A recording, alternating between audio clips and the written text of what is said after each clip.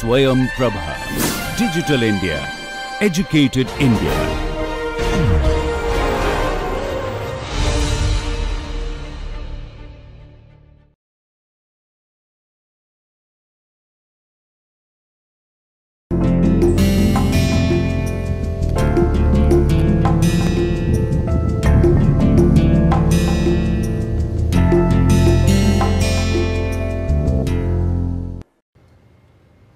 Let us start this lecture from Chanakya, one of the greatest person or educationist, I call him, in ancient India, and he has written a book known as Arthashastra, which you must be aware. And he says that education is the best friend. An educated person is respected everywhere. Education beats the beauty and youth, which was a magnanimous statement what he has given. But if I look at modern education, is not really subscribed to that. Therefore, there is a need to look at modern education and see that how it can help us in pursuing our life towards excellence. So let us look at what we did in the last lecture. We are basically looking at how to carry out a cycle analysis and various notations we have used. And we have defined certain terms like temperature ratio, pressure ratio, right, for the various components. And what we will be doing today, we will be basically looking at now various assumptions of ideal cycle analysis, because to simplify, whatever I will tell you now is basically to simplify the analysis, which all of you know because you have already done the course on thermodynamics and propulsion in your earlier time. So in the particular BTech, the working fluid has the same composition throughout engine. When I say same composition, generally we take is the air. If you look at whatever the assumption I will be talking about in thermodynamics known as air standard assumptions.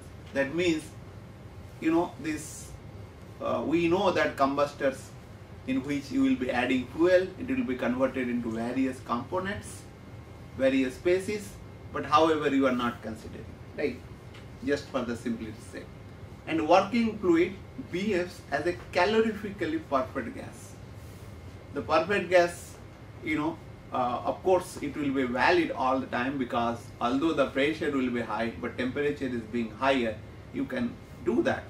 But here you are saying calorifically perfect gas, because the properties won't be changing, although the temperature will be changing as you go from various components of a gas turbine engine or a ramjet engine. Of course, the ramjet engine we will be discussing today. So, that we are assuming for the simplicity.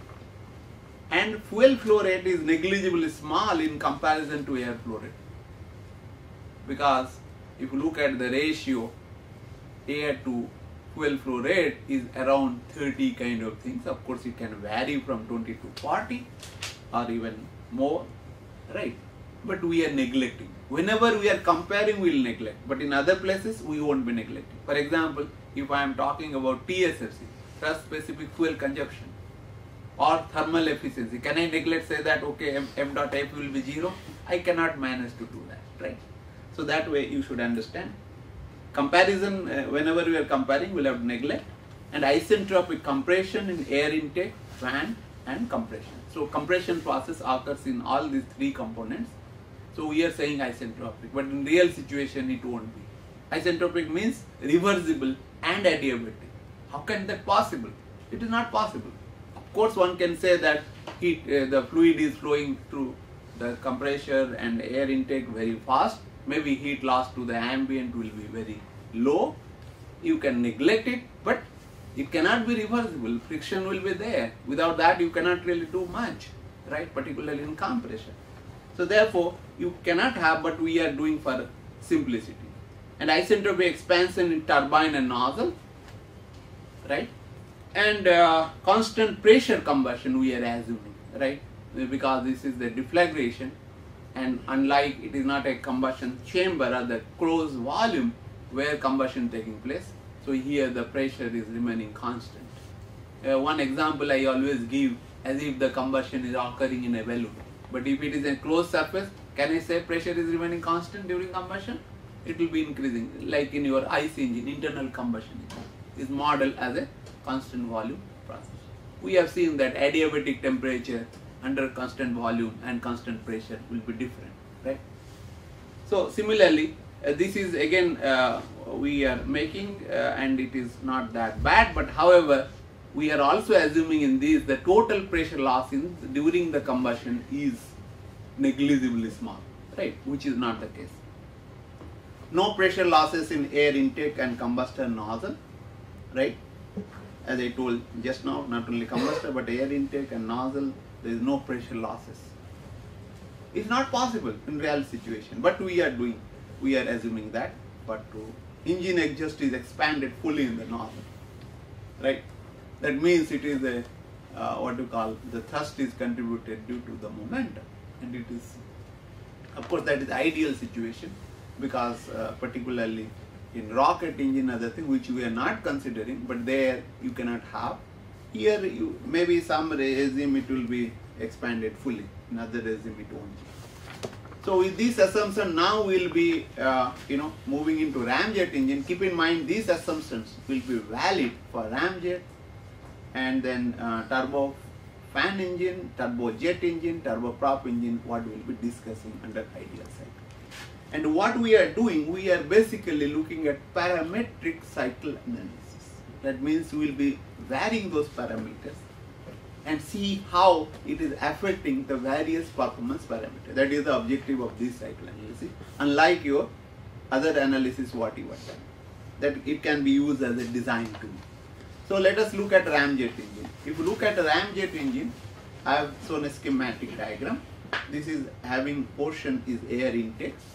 In this case, the air will be entering and from the supersonic speed, because ramjet engine operates under the supersonic speed kind of thing, and it will be entering and then decelerated. That means compression of air will be taking place, and then it will be burned in the combustors. Of course, flame holder will be there, and once this high temperature, high pressure gas being produced, it will be expanded in a nozzle which is nothing but a CD nozzle, conversion diversion nozzle, right? Let us look at actual cut away view of a ramjet engine. Why the name ramjet is there? Because in this case the ram pressure is being utilized. For example, when the air is coming at a supersonic speed, and it will be having a supersonic spike, and it will act as a diffuser, and then this is known as supersonic compression, right? Till that means the air will be decelerated from supersonic speed to the sonic in the in the intake, supersonic intake, and then from sonic to the subsonic, it will be taking place. Besides this, you need to have fuel, because fuel has to be burned, right? And if for that you need a pump, and then inlet will be there. It is injectors or the atomizers, there will be fuel manifold. Here fuel will be being stored generally, like in your Boeing aircraft, other thing, where fuel is being stored. It is stored in the wing, right? Kind of thing. So therefore, in the fuel injections, that atomizers, it will be there, and then it will be mixed with incoming air, and it should be good. And then when you burn, the flame has to be stabilized with the help of flame holders.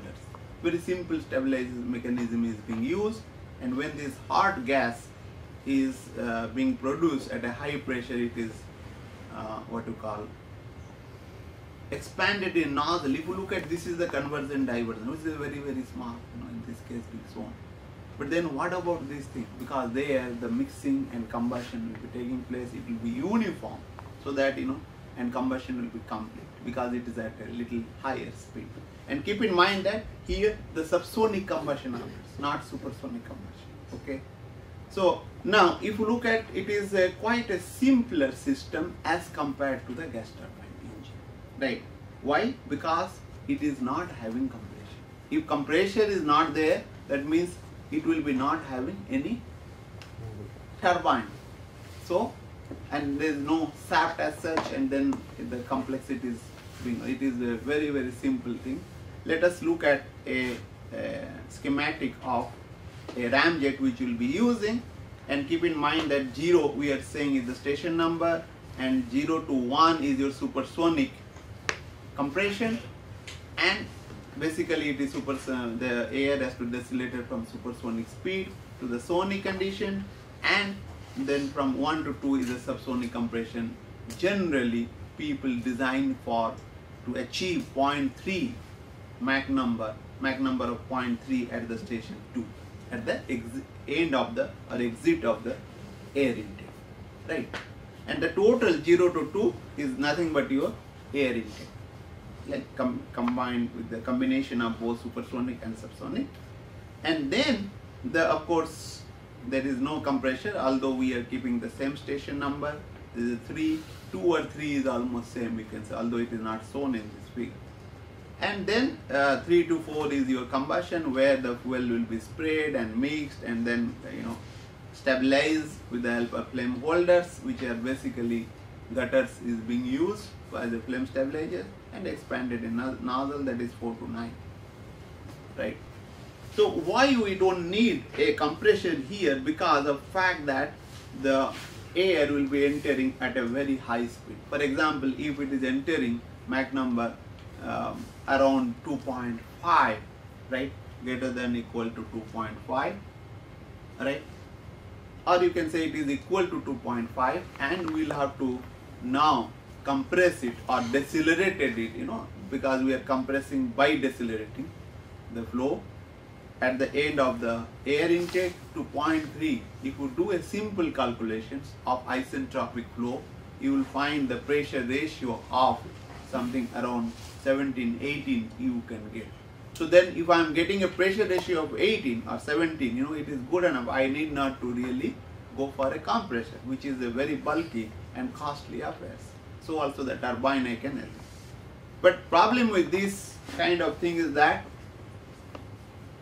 it cannot start from the very beginning, right? Unless it achieves certain flight velocities, particularly supersonic kind of thing, the compression will be very, very low, right? Or it won't be 0. It will be 0 at the static condition. So from the ground it cannot be really fly. So that is the limitation of this. So if you look at, there is another important aspect, that you can have add more amount of fuel such that it can go to the temperature of 2000 Kelvin, because there is no rotary elements in it. So there is no material problem, although material problem about the combustor liner will be there, but that is being stationary, so you can manage to cool it, design properly, because with the nowadays good exotic materials have come up, you can go little more beyond the 2000 Kelvin. But earlier days it was people are restricting to 1400, 1500 Kelvin kind of thing, even in the ramjet, because of it.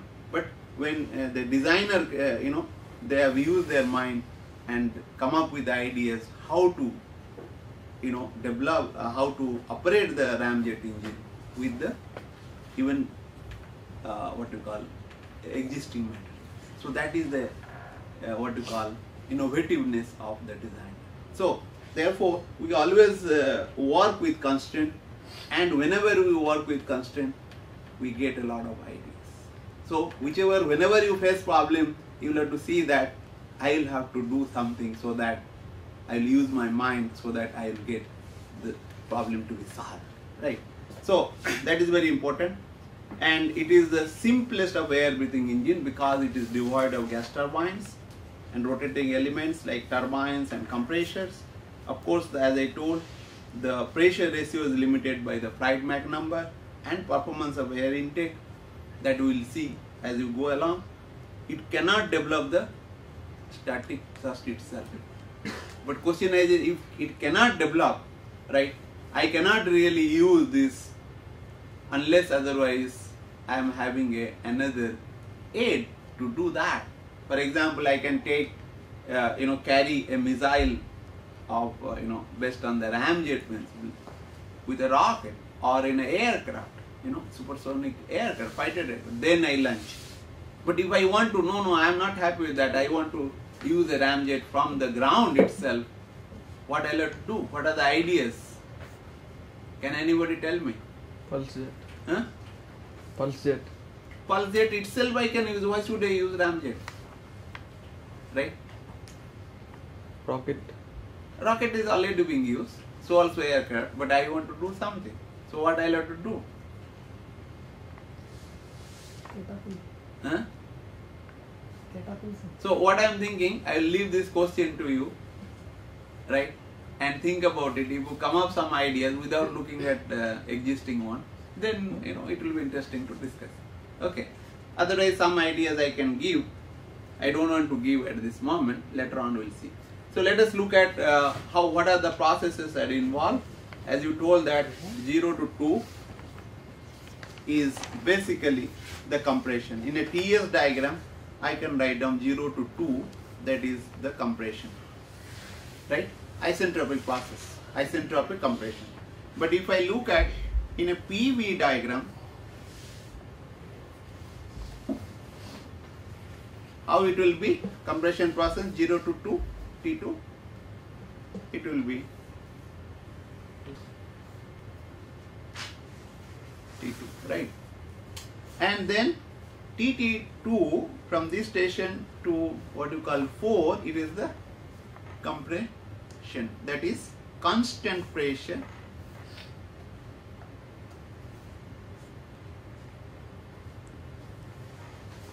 combustion, right?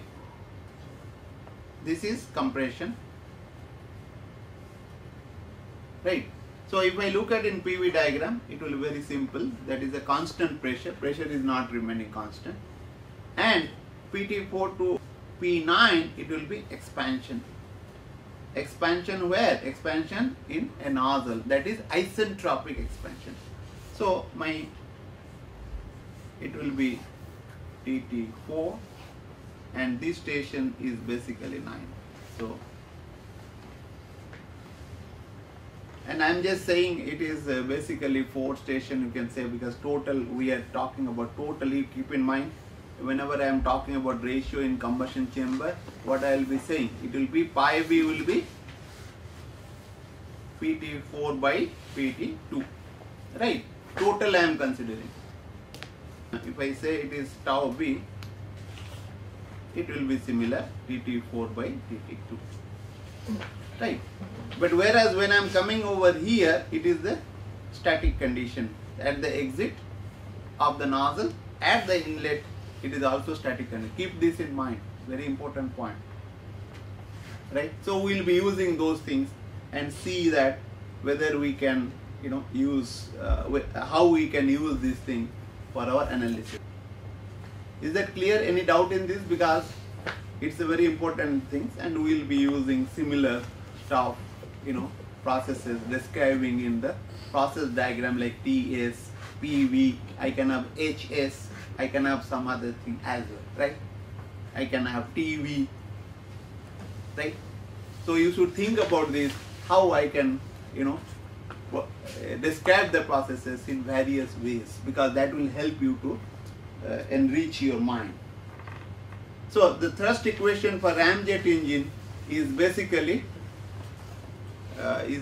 thrust is equal to m dot 9 V9 minus m dot naught V0 plus A9 P9 minus P0.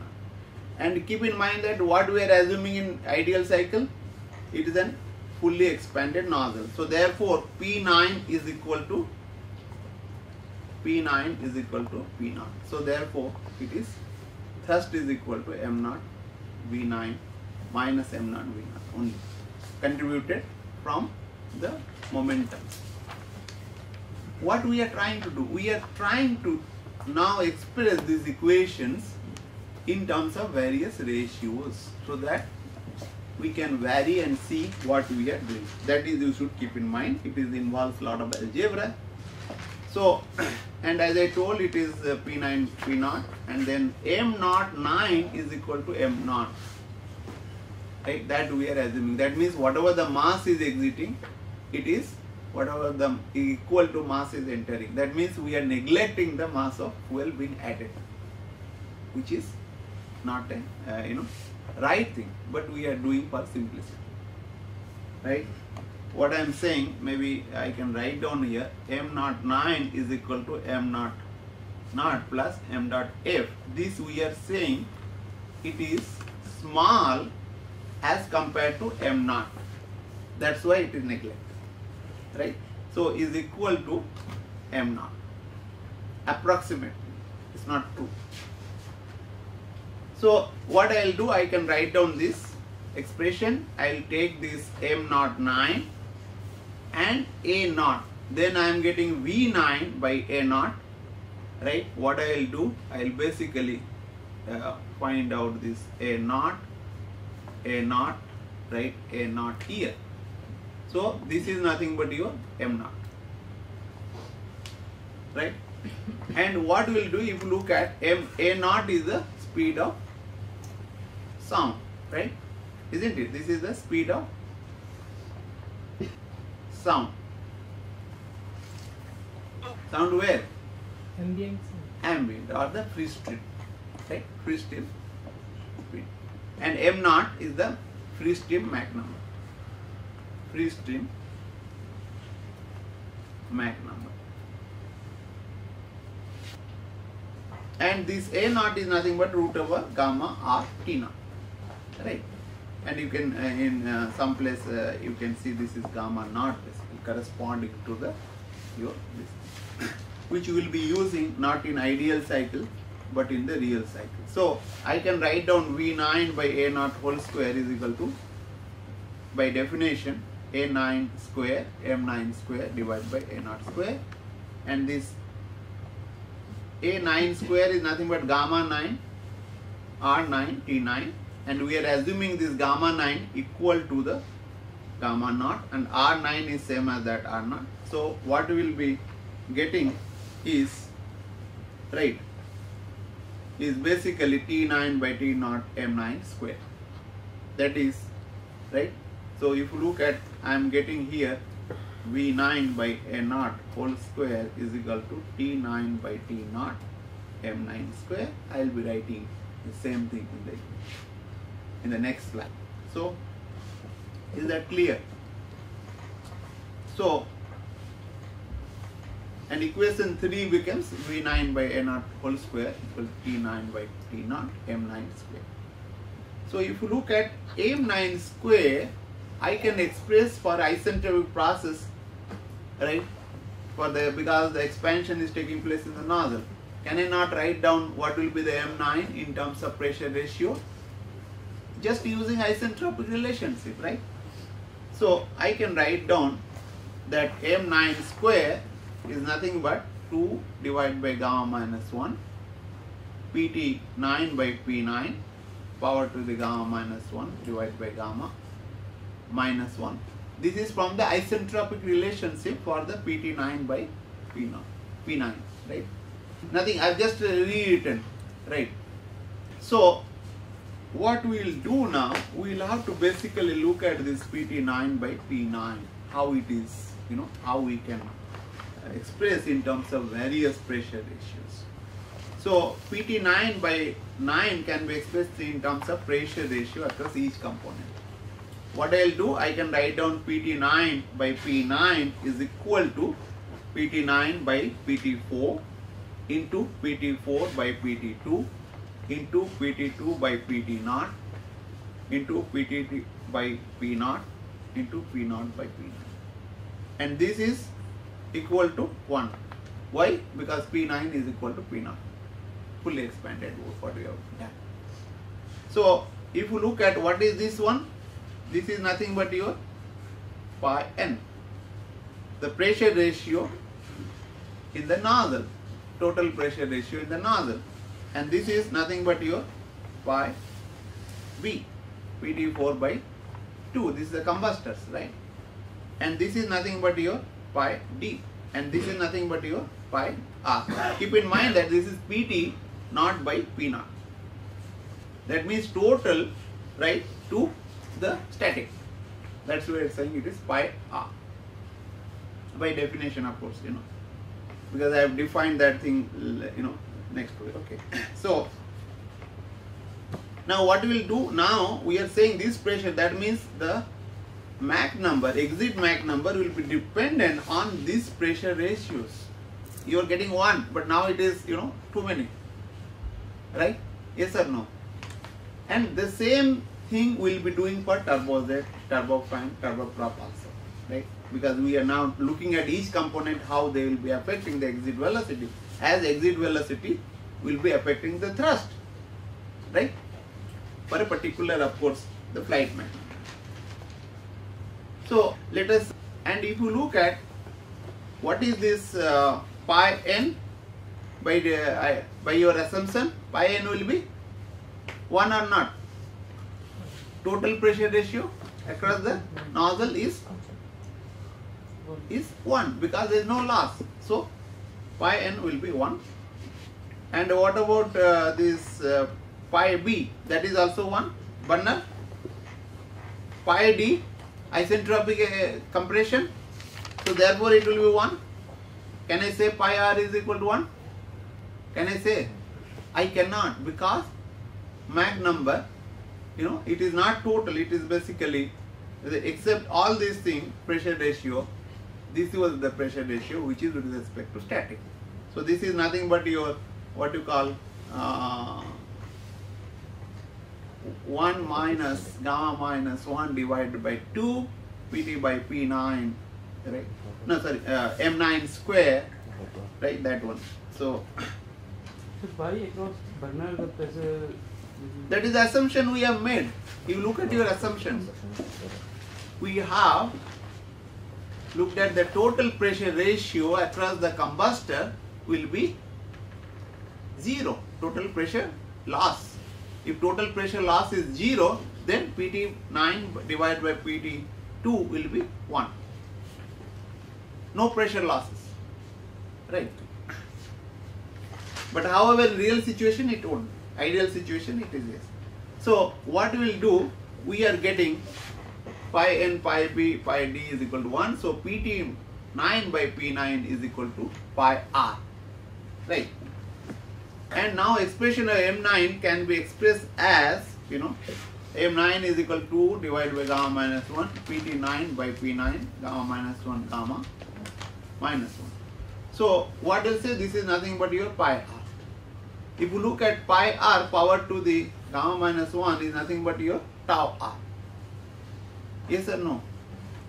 Because I can relate this isentropic temperature ratio to pressure ratio. Isentropic pressure ratio, right? We know those expressions. So therefore, but whereas the pi r gamma tau r is nothing but 1 plus gamma minus 1 divided by 2 m naught square.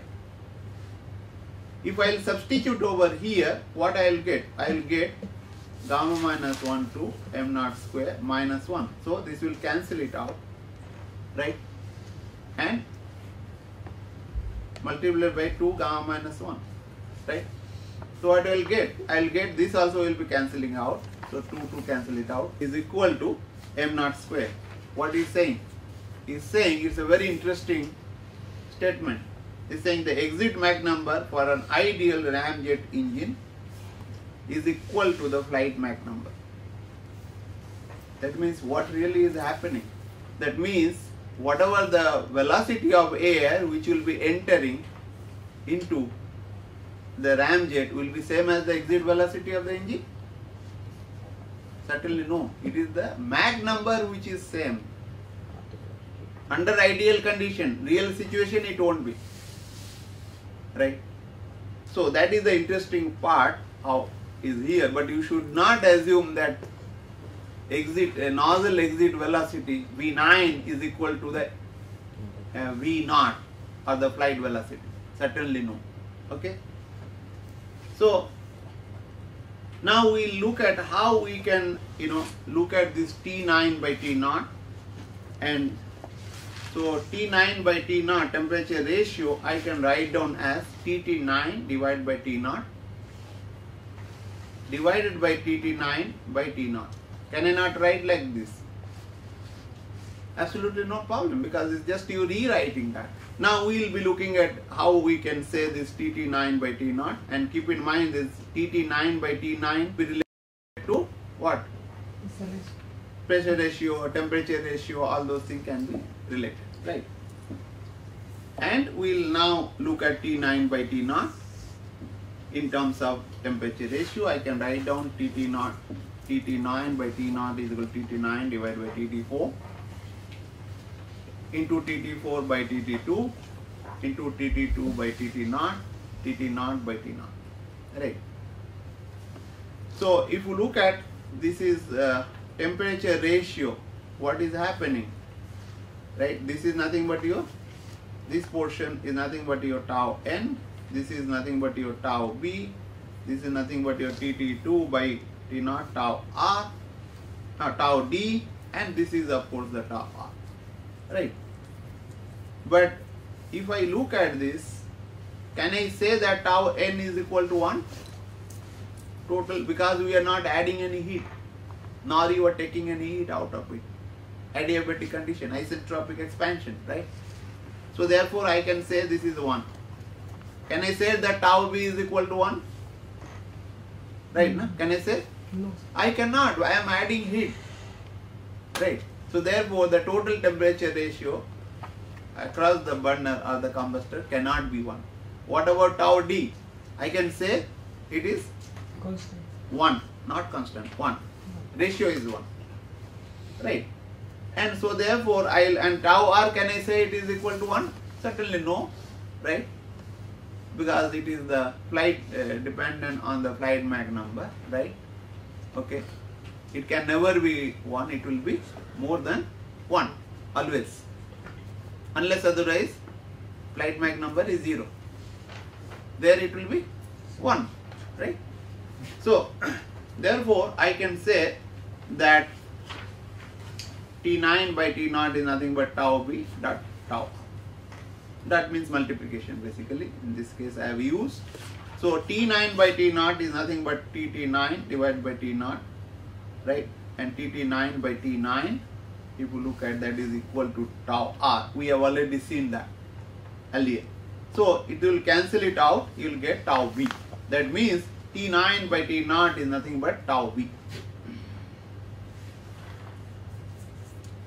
And of course this I have already told you earlier that how it is Tt9 by T9 is nothing but your pi r gamma minus 1, there is nothing but your tau, right?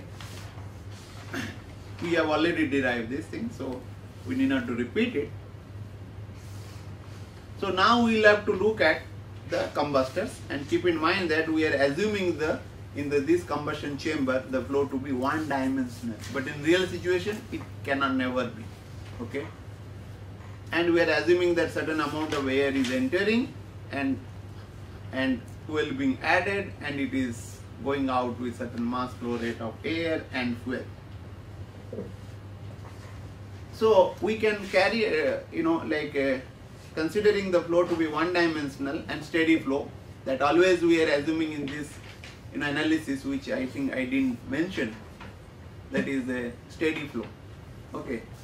And even in real cycle we will be assuming the flow to be steady, that you keep in mind. So therefore it will be m dot 2 STT3 minus m dot f delta SC is equal to m dot 4 ST4.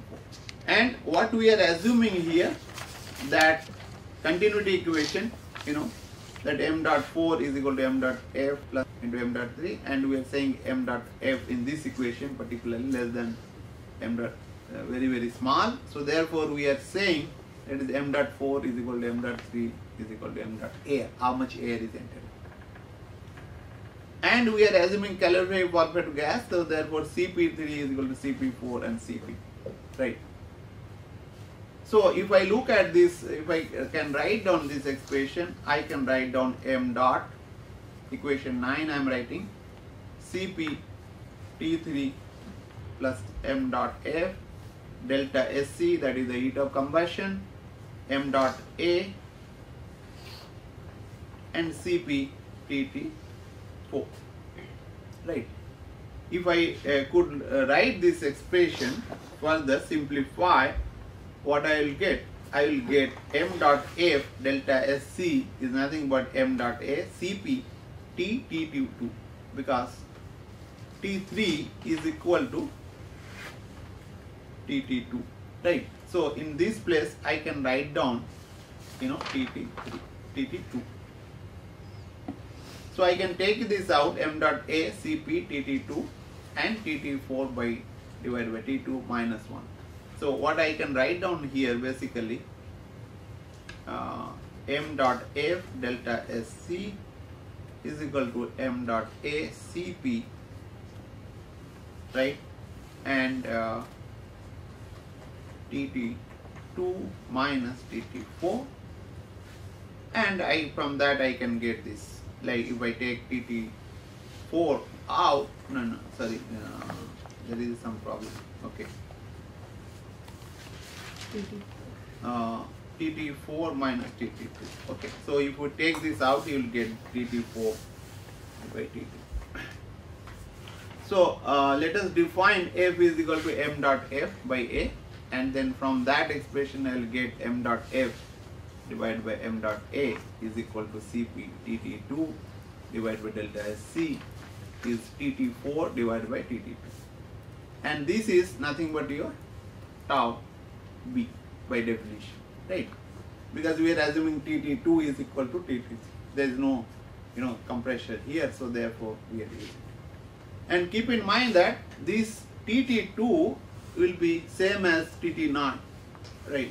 Because the Tt0 is equal to Tt2 and no heat being added as shown in the what you call TS diagram. So therefore I can write down Tt0 is equal to Tt0 divided by T0, and this by definition is nothing but tau R, so T0 by tau R.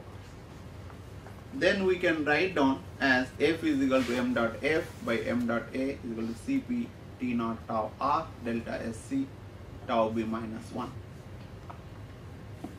So now we shall write down basically the one definition which we will be using. I didn't define, let me define that. Is a tau lambda. This is a total enthalpy at the burner exit. That is, you can say it is a there is a little mistake here. So 4 and T4, and this is not required. So Tt4 by Tt2 and T2 by this. So it will be tau B into tau R, right? The total enthalpy at the burner exit, right, will be Cp4 Tt4 divided by this thing Cp0 by T0. So that I can say that Cp this will cancel it out. So therefore Tt4 by Tt2 is equal to Tt2 by T0 equal to tau B by tau R. That means what you are saying, tau lambda is basically tau B tau R, right? And this will be using some places. So coming to that, like I can write down this F is equal to m dot F Cp T0 delta SC tau B tau R. I can write down tau lambda, right, and minus tau R. So V9 by A naught square, if you look at what we have done, we have find out T9 by T0 M9 square, and this is nothing but your tau B, and M9 is nothing but your M0 square, so that became tau B M0 whole square. So then our expression for the thrust, if you look at, it will be in this place, what we will be using is basically root over tau B M0. So if I take this M0 out, it will be M0 A0 square M0 root over tau B minus 1. This is a very, very simple expression. What it says to you, it says the thrust will be dependent on the amount of mass flow rate entering into the engine. It will be dependent on also the flight Mach number, and it will be also dependent on tau B. That means how much energy you are being added. Tau B will be representing temperature ratio across the burner, which will be dictated by how much, you know, fuel you are being burned, so that total temperature will increase, right? So this is the simple expression we are getting, and we will be varying these parameters and see how it is, you know, dependent on what and what are the conclusions. So that's why you call it as a parametric segment. Rewriting equation to get a specific, you know, get a specific thrust, because if I just divided by m dot a here, m dot a, okay, m dot a or m naught, so then I will get specific thrust a naught into v9 by a naught minus m naught. So that you can write down a naught m naught root over tau v minus v. Basically the same thing, only this is the specific thrust, right, and that is the thrust. So now what we will do, we will look at TSFC, just you know, put these values f and then specific thrust you will get. There are several terms are coming into pictures, and of course it is a function of similar stuff except the delta SC has come into pictures, right? And propulsive efficiency will be, you know, you can express in terms of tau v, right? In place of tau v, you can talk about tau lambda by tau r, because tau v is related to tau lambda, or tau lambda is related to tau v and tau r. We know that tau lambda is equal to tau v, tau r. And if you look at thermal efficiency, it will be similar. You can note that the thermal efficiency is equal to 1 minus tau r. That means it is dependent on the, only on the flight Mach number. It is not dependent on tau v and other things. Like how much heat being added is not really this thing. That is a very interesting result, right? And overall efficiency, of course, is a multiplication of that, which is dependent both on the tau r and tau v, because tau lambda, when I am saying this expression, it is basically tau v, right? Because tau lambda is tau v by tau r, tau lambda is equal to tau v by tau r, so it will be, you know, coming into pictures. So what I say, we are armed with all these, you know, expressions, right? What we will have to do, we will have to vary these parameters, and which will be governed by, you know, altitude, right? It will be governed by flight Mach number. It will be governed by the temperature, you know, at the exit of the components, right? So we will be doing that maybe in the next class, right? Because you may be having class after this, okay? Fine.